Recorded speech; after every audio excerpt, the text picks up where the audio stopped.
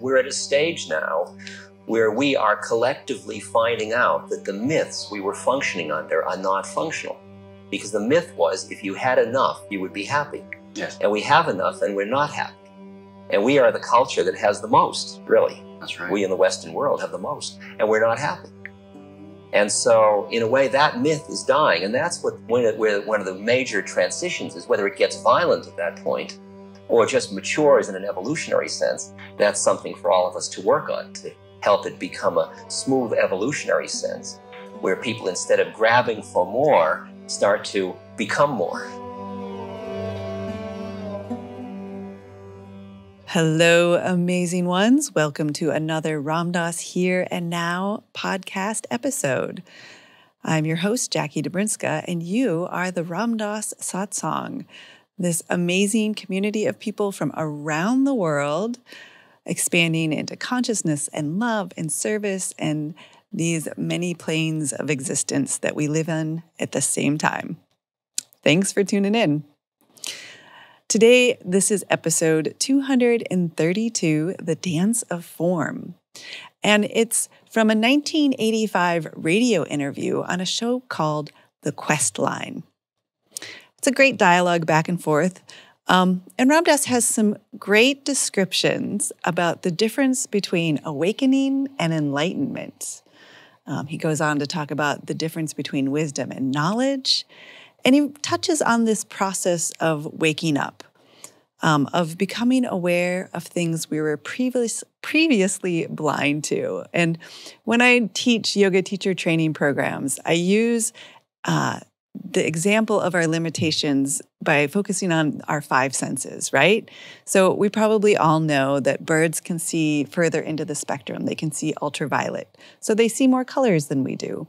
Elephants can hear into infrasonic range and dolphins into ultrasonic ranges.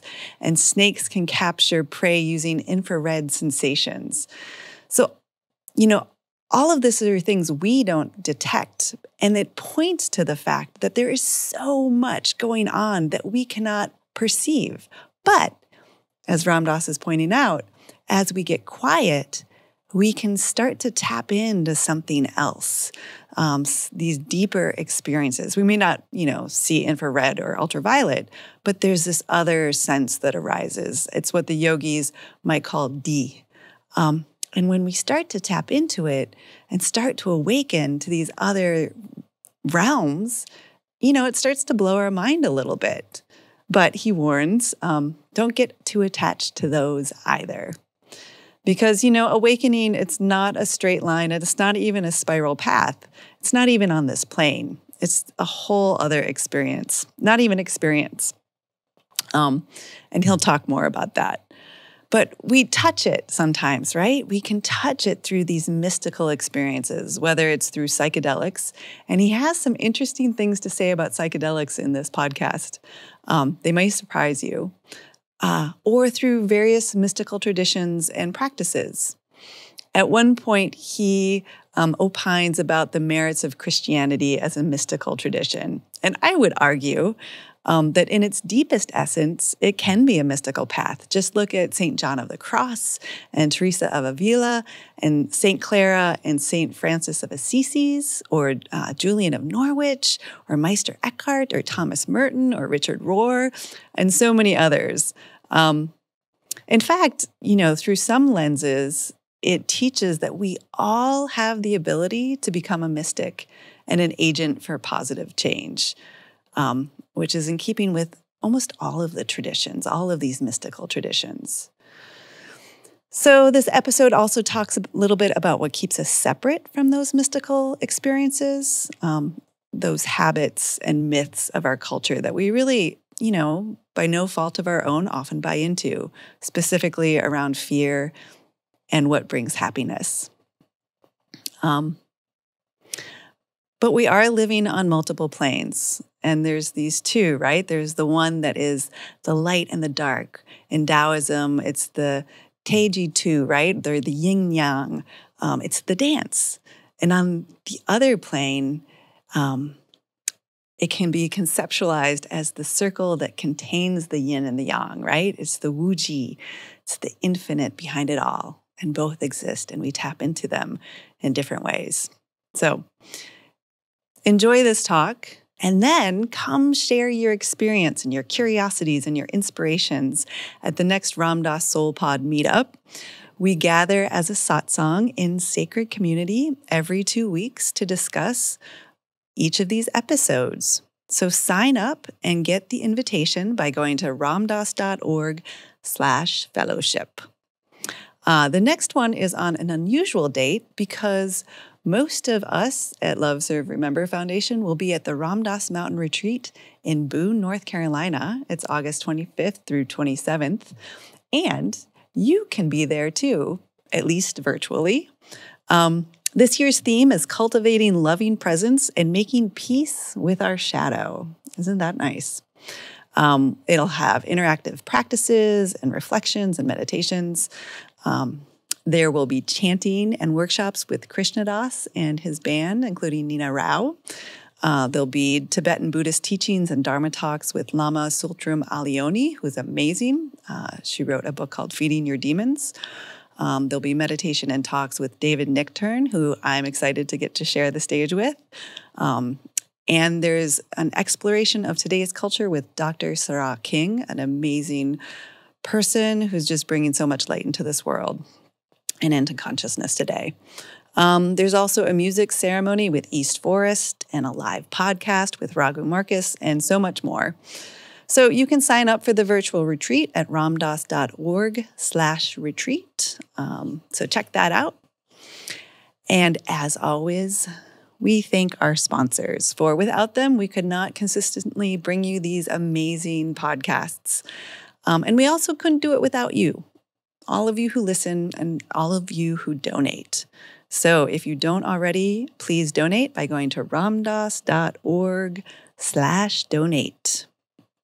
And as always, we hope that this episode nourishes you well, and whatever good may come from that, may it ripple out into the world, into your life, into all those you touch, and be a benefit for all beings. So, here is Ram Dass, here and now. Namaste and blessings. Welcome back to the Questline. Thank you, Peter. I guess the first thing I want to get into is the word awakening or enlightenment is used a lot, in this new age. And sometimes I sit back and I say to myself, what does it mean? And then you hear the masters say, it's not explainable because it's something that you experience and therefore very difficult. I think the last time on the show you said it's like pointing a finger at the moon. The finger is not the moon. Yeah. So could we get at that again? We didn't explore last time the 6 channels that you referred to as your analogy in terms of how we exist. Could we start on that again? Well, awakening. I'd like to. There's a semantic problem that people use these words in different ways, first of all. But I would like to use the words awakening and enlightenment. Awakening means the first realization that things aren't the way you thought they were, that the reality that you thought was absolute, which is primarily the physical, psychological planes, are only relatively real because you, for some reason, whether it's through trauma or through sex or through drugs or through meditation or through something, you experience another plane of consciousness that you experience as equally real to the one you're on. Dreams are like that. When you're in a dream, it seems quite real. Now, the dream is another plane of consciousness. But we treat them, by saying they're dreams, we reduce them to something less real. Say they're illusory, more illusory than this. But the awakening has to do with a change in perspective or perception from where you're standing in relation to reality. Enlightenment, on the other hand, is when you're free, meaning you're not standing anywhere. That means that you have gone through the planes, or they're all available to you, but you're not standing on any one of them. No one of them is home. They're all there, and that's a whole different realm of consciousness. That is qualitatively quite different. When you're coming out of that physical channel, which I presume would be you go out and buy a car and you feel good for a while. You get a promotion at work. You feel good for a while, but it seems to be a roller coaster type of effect in terms of your emotions. You're up, yes. You're down. You're looking to the outside of yourself to get to a sense of contentment, I suppose. But that hollow feeling seems to persist and come back. But during that process, is it necessary to have had a peak experience to be able to say that there's got to be something else to life? Or could it simply be a matter of the grief and the pain that you've inflicted? There's two levels. One is to say there's got to be something else, and the other is to say there is something else. See, got to be can come out of frustration and pain. Say, oh my God, there must be something else. This is so horrible. Right. I'm going up and down like a yo-yo or a roller coaster. The other is to say, there is something else, which is the recognition, the kind of experiential recognition that there is more than you thought there was, that it isn't how you thought it was. And that's the critical one. When that realization starts to happen, then do we move on to, say, the metaphysical aspects? Some people start to get into astrology, go to psychics, start to sense that there is something beyond the five physical senses. Once you understand there's a possibility that there is another way of looking at things, that sensitizes you to a lot of things that previously you never noticed. And those might be little signs at the laundromat for a meditation program or a psychic or something. And different people are attracted to different paths. There are a multitude of paths. And some people are not the least bit attracted to what are called the astral planes, which are things where the occult, the angels, devas, spiritual guides, so on. And some are attracted more to some Zen kind of quality of emptiness, formlessness. Some to a Christian God or the Lord.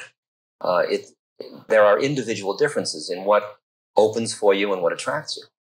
I sense in your writing and in some of the other people that write about the Eastern philosophies and religions that this is really a phase, the spiritual planes of the devas, the angel forms, is something you must still go beyond.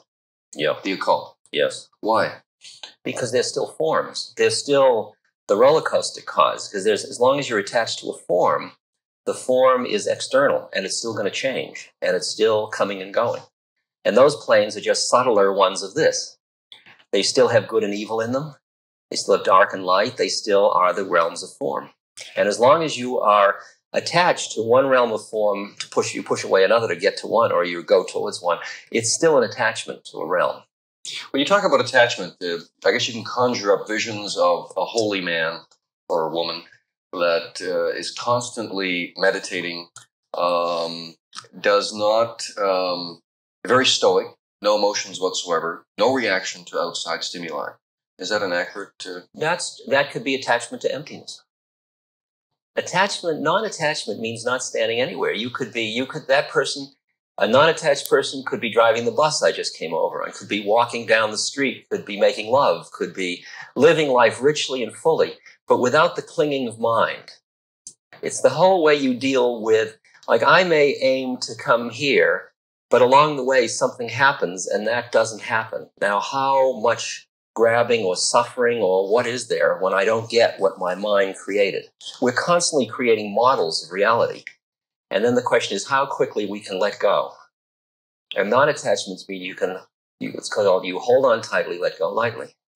Grab, let go. Grab, let go. Grab. Okay. So what you're saying then, in essence, is it's okay to have material things. It's okay to have a lover, but it's the desire to grabbing, clinging, possessing, identifying with, all those qualities of mind. That's where the suffering is. That's where the pain comes. Yeah. But it must be isn't it? difficult indeed, to break that. But what else have you got to do? Once you know the possibility of what the end of suffering is, what else would you do? Because the minute you are not needful in all of this, because you're resting nowhere, you just are, then the lover relationship is something that is breathtaking because it doesn't have that fear in it that goes with attachment.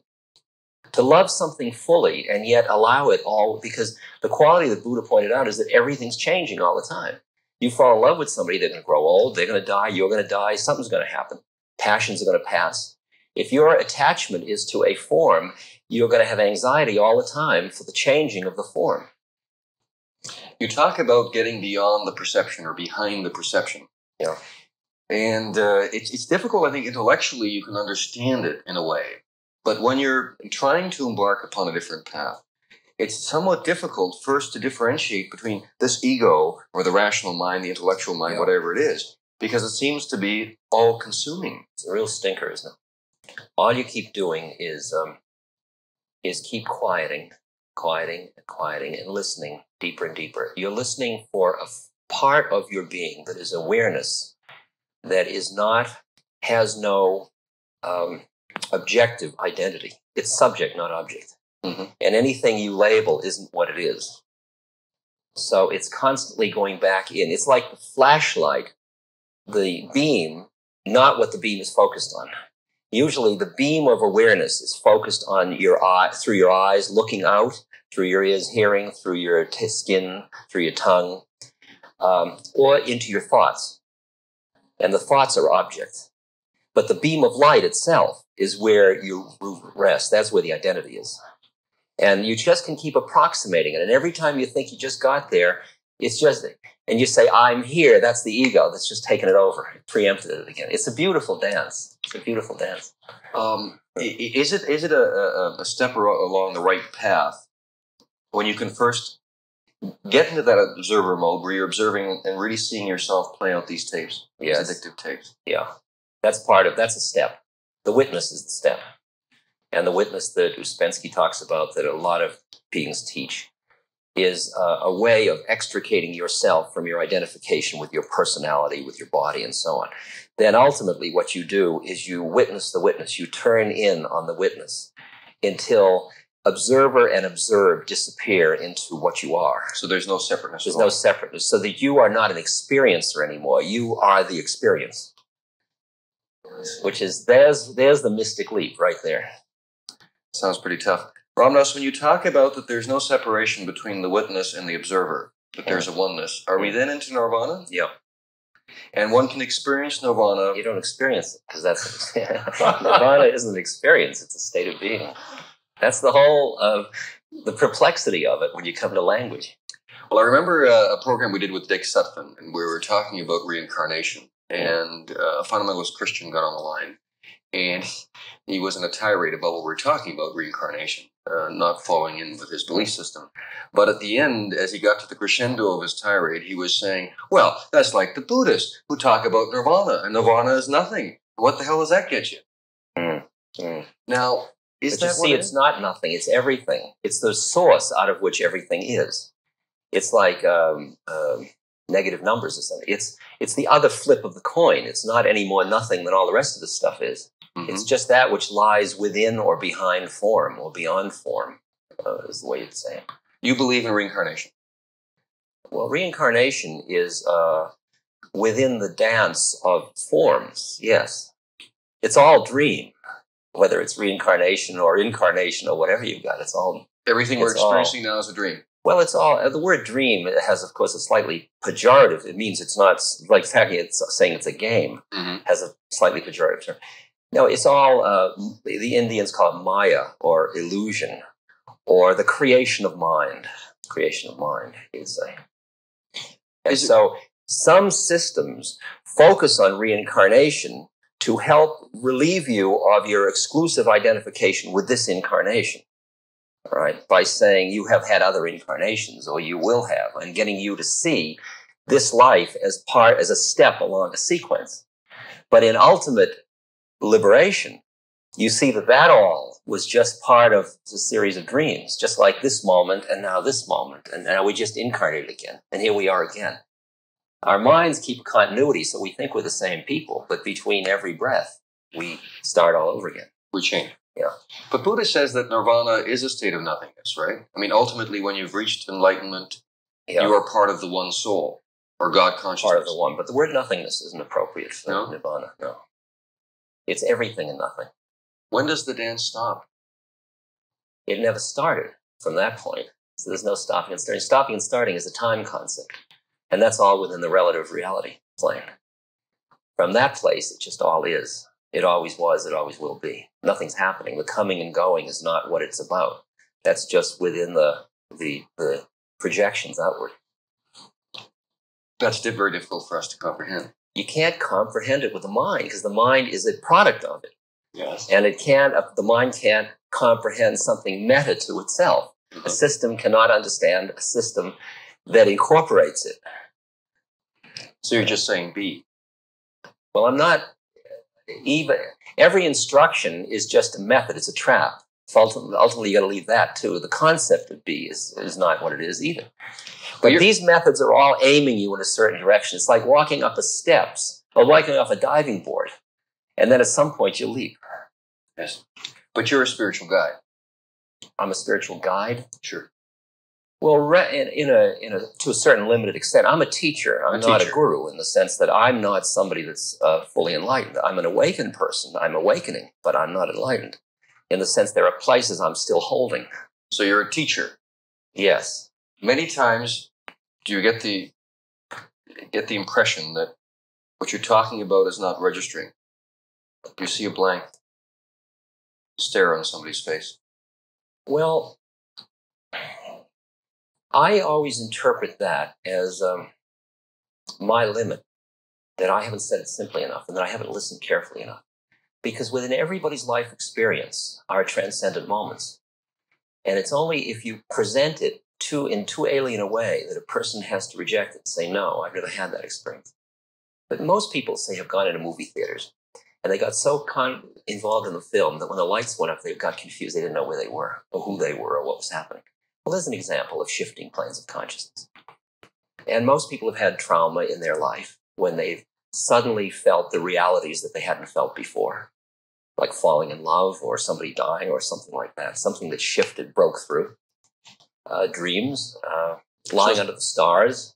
That's an awakening process. And those are all processes where people have had the content they need for awakening, but because their models of reality are such, they've rejected those things. They've treated them as irrelevant. Yes. Yeah. So they didn't take the opportunity. The opening was there to go down the path towards enlightenment, but they rejected it. So what you're doing really with talking with somebody is you're resonating with something that they've been treating as ground and you're bringing it into figure. That's all you're doing. So they say, oh, yes, I know that. And everybody's got it. Mm-hmm. Mm-hmm. It's just a question of tuning to it. While you were at Harvard, you experienced a feeling of emptiness that created a yearning for wisdom. You didn't think you had wisdom, you had knowledge. Yeah. Now, you found your contentment, I think, through your guru's teaching, which told you to drop all knowledge, thinking, and not to determine this, that, but to leave it to whatever. Right? Incorrect? Go ahead. I'm hearing. Well, is that incorrect? I don't know that he said that. I mean, I think that you do learn to trust your intuition. You do learn to treat your intellect differently than you were treating it before. Yeah, that's true. Okay. When we talk about this merging, what I'm trying to get to is, we're in the Western society here. I have commitments in terms of a job. Mm-hmm. I have to, I suppose, be judgmental in terms of directing people in their work. I don't? Yes, you do. Sure. You do. Yeah. How can I then go on a path to enlightenment where there's just a total merging and I accept what is? If you were in the state of total merging, you wouldn't be around. And then what would happen, just like your heart is beating, but you're not beating your heart. It's just going on. It's sort of on automatic pilot, if you will. And all of this would be on automatic pilot. You wouldn't even be particularly around. You might drop in, but you wouldn't be there all the time. However, what usually what's called Sahaj Samadhi in Hinduism, but the coming of all of it together, is where you're in the state, but you're also here. You're also making judgments, opinions, planning. I'm doing all this stuff, and yet I'm doing it from a place in my being, which is quite timeless and quite without judgment. Although I'm making judgments, but they're making judgments the same way I play Monopoly, or the same way I would dance or be at play. Like when you play tennis or soccer, you put your juice into it and you're playing it fully. And yet you and I, if we are playing tennis, we're both competitors and collaborators. We're working on two planes at once. We collaborated to get on the playing field on the tennis court, but then we're competing within it.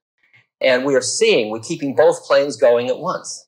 If we lose one of them, we're a bad sport, it's called.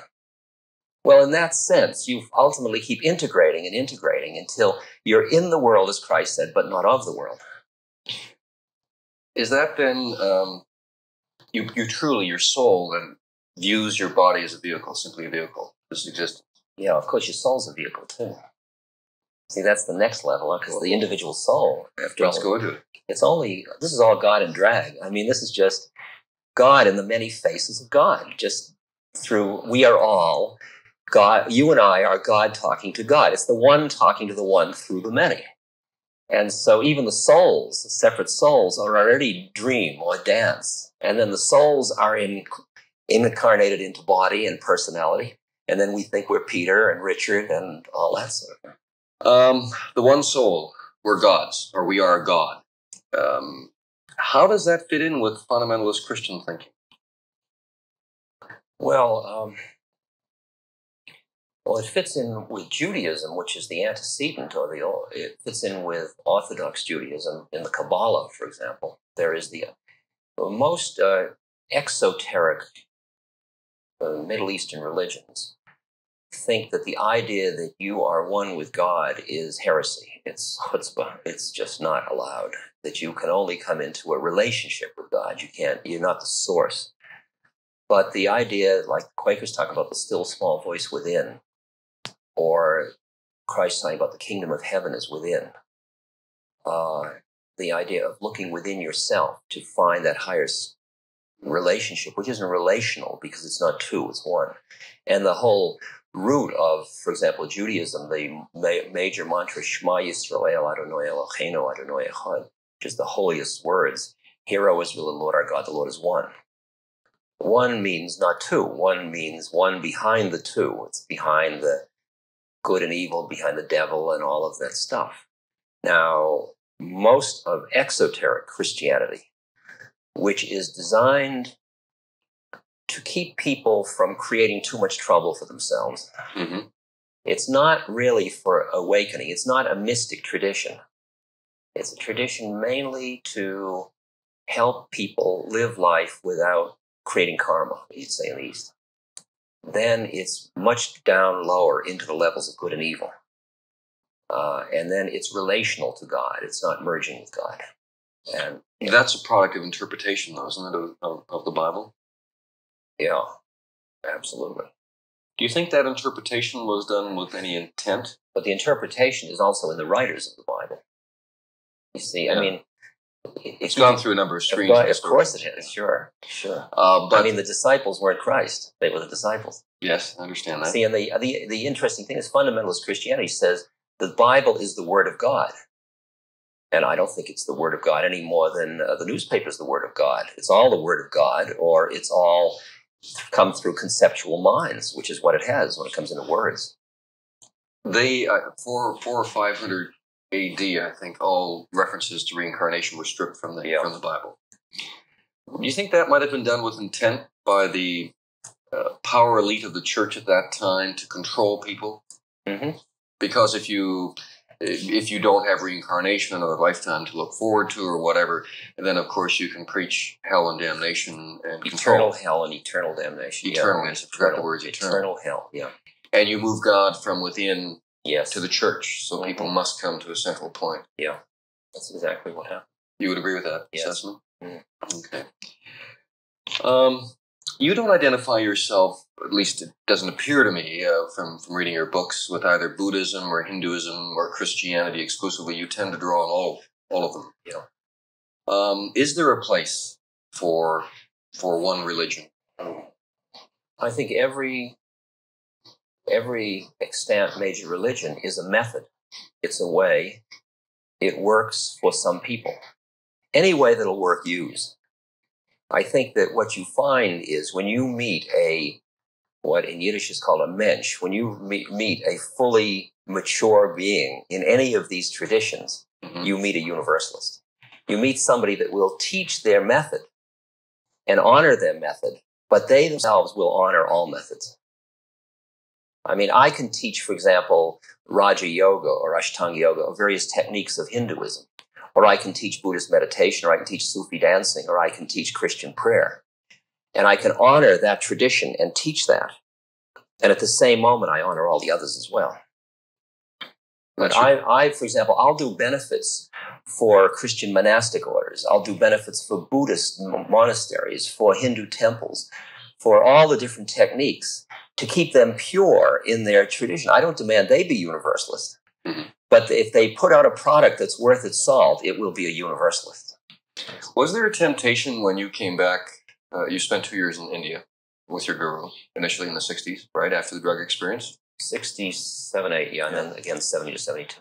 Was there a temptation when you came back, or since that time, since you've come back, you could have a very large following? You're very well loved and regarded by, well, thousands and thousands of people in North America. Am I? You sure are. Was there a temptation to start a following? I'm thinking of people like Rajneesh, for instance, who have built this tremendous following, or Reverend Moon. I think I'm too smart in the sense of, I think that attracts people who want to get somebody else to do it for them. And I realize that we are in a personal relationship with God, and that I really don't want to I don't want to be in the hotel business. I don't want to be, I don't want to have all that weight. Furthest of all, because I don't think it gets anybody enlightened any faster. I mean, at least from my point of view.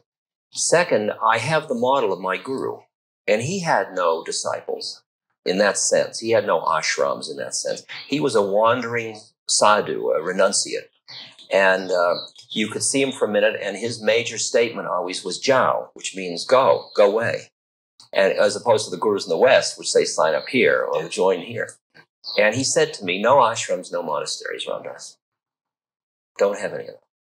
Ram Dass, you had the aid of psychedelic drugs to begin your awakening process, right? Yeah.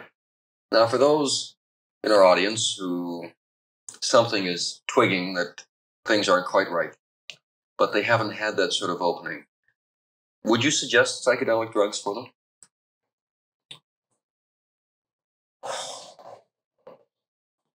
I feel that the support system in the culture for growing spiritually is very different than it was in the 60s, in the early 60s.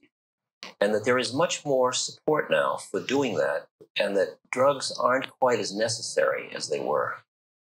I think they're a little anachronistic, actually, from the spiritual point of view. I mean, I honor them. They serve me well. They've served many other people well. They obviously can be misused grossly by many people, just like anything else can be misused. And as a method, I think they're pretty volatile to work with. I think that you've got to be very committed to want God or to want freedom, because along the way, it intensifies the sensual experiences and the realms of attachment so much that it can really quite suck you in and imprint you for a long time in just more and more almost greed for enhanced sensuality, because it increases the sound of music and the feeling about art and sexuality and all of that sort of thing. When you're talking about psychedelic drugs, would you include heroin, No, cocaine into those things? Well, I would differentiate between the opiates and the tryptamines, and psychedelics are the tryptamines, which is mescaline, marijuana, LSD, peyote, things like that, polyuquine. How do you view what's happening in our society with the rise of cocaine? I think that cocaine is not it's not a heart chemical, is what I'd say. It gives people an illusion of power of their mind. And I think I don't think it's a healthy chemical particularly. I mean, I've watched a lot of my friends get very hooked on it. I mean, freebasing particularly, I think, is really deleterious. A society almost always gets what it deserves karmically. I mean, the fact that something as beautiful as psilocybe mushroom, which really took people into their heart spaces in a compassionate way, didn't become the drug of choice, but cocaine did, has something to do with the kind of nature of the incarnations of the people in the society. So it's just a stage. I mean, cocaine is the social drug of choice at the moment. I don't think it's going to destroy the society by any means. What is it saying, though, about the society when you have such a high usage of cocaine? Well, I think that there is a lot of fear in society. Fear that's kind of exacerbated by the world conditions, by things like bombs, by violence, terrorism, pollution, using up of resources, a whole set of things, breakdown of all kinds of structures that gave people security in terms of home and things like that. Nationalism kind of getting corrupted a great deal. And that creates a lot of fear. And people have a whole different mode when they're in fear than when they're in love, if you will. You can almost polarize those two things. And when they're in fear, they tend to want to collect more for themselves now. It's what's in it for me now. And that's what you see in the universities with kids going to college. They're picking things that'll get them a big return now. It's the yuppie movement that's kind of very common. And that's coming out of fear of it's me first and what's in it for me. It's not a compassionate stance. It's not a timeless stance. And cocaine is part of that syndrome. It's part of getting more now. Well, it's a reaction then to that sense of emptiness, hollowness, or fear of death. Fear of death, fear of annihilation. Fear of death. So the thought process has become very short term. Very short term. Everything now and for me. Yeah, exactly.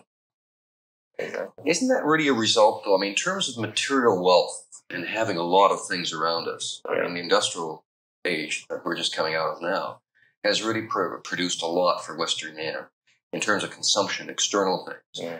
And it really does show, this is my belief, that you cannot deal with inner contentment with external things. Because as a society as a whole, no one in history as a society has had the ability to consume as much as we consume. Yes. All it's showing us, we're at a stage now where we are collectively finding out that the myths we were functioning under are not functional. Because the myth was, if you had enough, you would be happy. Yes. And we have enough and we're not happy. And we are the culture that has the most, really. That's right. We in the Western world have the most, and we're not happy. And so, in a way, that myth is dying. And that's where one of the major transitions is, whether it gets violent at that point or just matures in an evolutionary sense. That's something for all of us to work on, to help it become a smooth evolutionary sense, where people, instead of grabbing for more, start to become more. What do you think the prospects of it being a peaceful transition are? Because what I see and what some other people see is really two distinct cultures within one. Yeah. You sort of have the New Age type culture, for lack of a better identification. You have the old culture, the old way of looking at things, very materialistic. Yeah. Forcing nature to comply with our wishes. And both camps seem to be entrenching themselves harder in their positions. That, to me, that sort of tension would seem to me that it's going to be very conflict prone, that type of transition. I guess I'm not a crisis type person. I feel that these processes just keep going on and on and on and on. I don't think I have a sense that we're all going to end up, the earth's going to end up as heaven or it's going to end up as hell. I think it is an earth. It's a plane in which certain kind of work is done where those forces are just always there. And when one seems to get the upper hand, it forces the awakening of the other. And I used to think, for example, that Ronald Reagan, as the president of the United States, was in a funny way the best thing that could happen to the spiritual movement in America, because his extremism forces the awakening of the other part of us. It's like a pendulum swing that goes back and forth. And you see that evolution is really a series of revolutions back and forth in which there is some movement towards awareness. But that movement is very infinitesimal, because most of the people that take birth on the human plane are people that have to deal with just that edge of the struggle. So it's perfectly functional. So I hear you saying that everything is perfect as it is. Well, see, that creates a lot of dissension among people. They say, what do you mean perfect? People are dying, children are starving. And I think that you've always got to put that in context of suffering stinks, and we've got to do what we can to alleviate suffering. But our desire to alleviate it and the fact that it's there, don't sit around judging God, because the whole thing is as it should be, even though we must play our part in it, which is working to alleviate it. But it isn't an error that it's happened. God didn't turn around and face the other way, and that's why there is suffering. Suffering is part of our journey of awakening. So it's part of a learning process. Yeah. Although it's hard to say a little child that starves to death is learning. And there you say, well, until you have the vision of God, don't be too busy to judge God. Don't judge God from your mind, because your mind can only see part of the picture. And if you could stand back far enough, you might see that indeed that being that took the birth as that child who died of starvation. And this is not just a rationalization, because I'm accepting that suffering is terrible and we should do something to alleviate it. But you would still see that child, that there's perfect rhyme and reason of that from a vaster incarnational point of view. So the people that are actually on the receiving end of the suffering, that's part of their karmic path. Yes. Those of us that are more fortunate in observing this situation is part of our karmic path. It gives us certainly an opportunity to pitch in and help. Absolutely. And I think show our humanity. And to empathize and to all yes. that.